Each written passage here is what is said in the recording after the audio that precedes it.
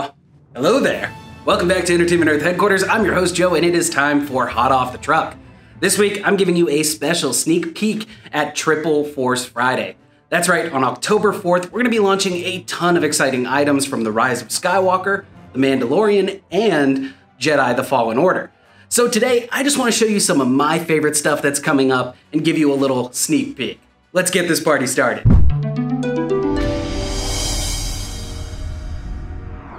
The Vintage Collection honors the history of Star Wars action figures, seen here in the Kenner style packaging.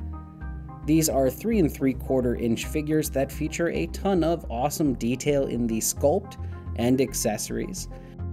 If you compare this Rey to the Black Series Rey, you'll see they have almost the same details in terms of costuming, articulation, and accessories. This is our first look at one of the Knights of Ren. You see some awesome sand detailing on the bottom, a very unique weapon included.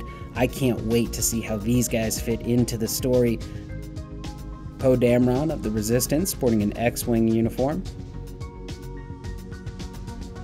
And the new character Zori Bliss, who we know is played by Keri Russell and has some sort of connection to Poe's character in the past. So it'll be interesting to see how those two tie in together. Again, these are inspired by the classic look of Star Wars action figures, and some of these characters are kind of a good tell on what might be happening in the Rise of Skywalker. From Funko, we'll be seeing pop vinyls featuring all of the new characters from Star Wars: The Rise of Skywalker. Rey, Kylo Ren's Supreme Leader, Finn, Dio, BB-8, Sith Jet Trooper, Rose, Lieutenant Connix, which is cool because this is the first time we'll be seeing her as a figure, and Lieutenant Connix is played by Billie Lourd, the real-life daughter of Carrie Fisher. Poe Dameron sporting his new look for the movie, Lando Calrissian, who is wearing an outfit reminiscent from the Solo movie, and a completely new character, Janna. From The Mandalorian on Disney+, we see Cara Dune. Played by MMA fighter and actress Gina Carano, Cara Dune is a bounty hunter and ex-rebel shock trooper, which is probably the reason for her rebel insignia tattooed on her face. IG-11. Not to be confused with IG-88, IG-11 is a bounty hunting droid that's voiced by Taika Waititi and will be teaming up with the Mandalorian during the series. Quill or Coil, I'm not exactly sure how to say that name, as this is the first time we're seeing more information on the character. This is an Ugnaught who's voiced by Nick Nolte. I mean, do we need to say any more? In addition to the Funko Pop vinyl figures, we're also seeing 2 vehicles. You have the First Order Tread Speeder, featuring 2 First Order Troopers, and the Supreme Leader Kylo Ren in the TIE Whisper. On Triple Force Friday, we'll also see an entirely new line of Star Wars action figures, the Galaxy of Adventures. Now, I know there was a lot of skepticism from the community when these figures were first announced. However, after getting them in hand, I am proud to say that I think fans are going to love these figures. They are an entirely new size, they are 5-inch scale, and they have a kind of unique look to them. They are stylized, almost in the Ralph McQuarrie way.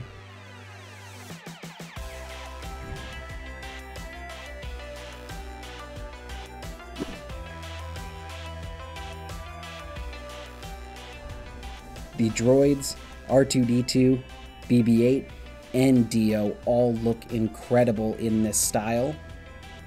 Personally, I think fans are going to be really excited when they actually get their hands on these figures, so I highly recommend you get on this, even if you're a little skeptical.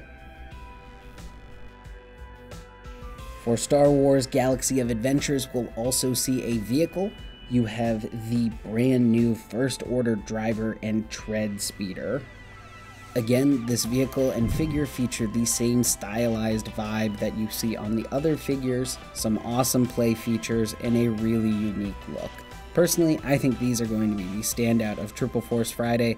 Let us know what you think down in the comments. The Star Wars The Black Series is obviously a fan favorite line, and of course, we're going to see action figures on Triple Force Friday. For the first time, they are coming in an all-white limited edition box. The first run of these figures is only going to be available at Brick and Mortar and our booth at NYCC starting on Force Friday. His body is shielded in a Beskar armor. His face is hidden behind a T-visored mask, and his past is wrapped in a mystery. The Mandalorian is battle-worn and tight-lipped, a formidable bounty hunter in an increasingly dangerous galaxy. This figure is a standout in the case. With his rifle, which drew its inspiration from the Ambin Phase Pulse Blaster seen in the Star Wars Holiday Special, to his pieced-together armor. Some fans can even spot some Easter eggs hidden in the armor.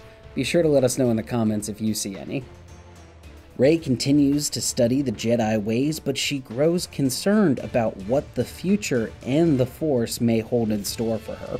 Dio, cobbled from odds and ends in the workshop of a droid smith, little Dio is an impressionable little roller that becomes fixated upon BB-8.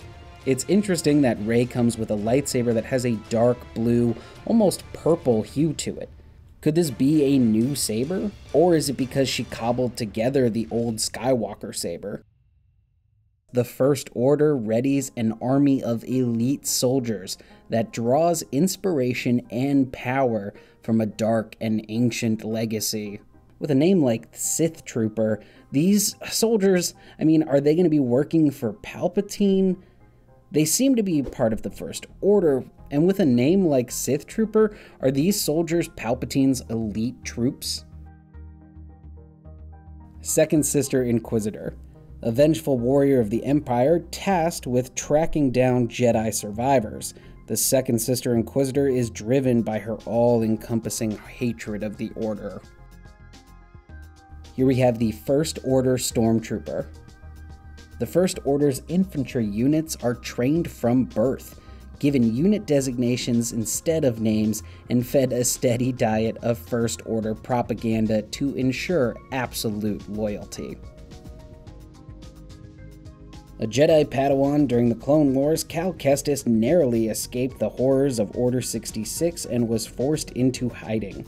Together with the Explorer droid BD-1, he embarks on a journey to rebuild the Jedi Order while evading the terrifying Imperial Inquisitors. Fallen Order sounds like the story that we all wanted from Rebels but never quite got, with Cal taking the role of Kanan.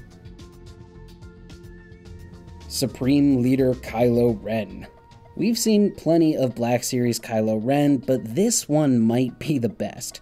Of course, he comes with the lightsaber accessories, but the best part of this figure is the full cloak and hood, which you can either display up or down. Ships traveling to and from Tatooine have resulted in Jawas leaving their desert homeworld, and those that do arrive on new planets continue their obsessive old habits and need for technology. That's truly what drives them. It's unclear if this figure is from the Rise of Skywalker or, most likely, the Mandalorian. Triple Force Friday isn't only about action figures and collectibles, there's also going to be a ton of exciting apparel and accessories like this awesome Rey bag from our friends at BioWorld. Inspired by Rey's look in the movies, this bag and wallet are an awesome, chic way to show off your fandom at an affordable price point. Of course, you see all of the details and color of the bag and wallet are inspired by Rey's look in the movies, and you even have the awesome Rebel insignia that we all know and love. Well, there you have it. Be sure to jump in the comments. Let me know what you're excited for on Triple Force Friday, because whether you're a Jedi or a Jawa, a Sith or a smuggler, there's going to be something that'll be a fine addition to your collection. So be sure to check back on October 4th for all of the new items. I've been Joe. You've been awesome. May the Force be with you.